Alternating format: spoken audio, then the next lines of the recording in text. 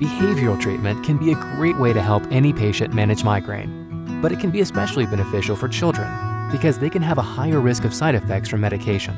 Behavioral treatments can include cognitive behavioral therapy, relaxation techniques, healthy lifestyle habits, and biofeedback. It's important to properly frame the recommendation for both your patient and their caregivers and make it clear that their pain is real, and behavioral treatment is one way to manage that pain.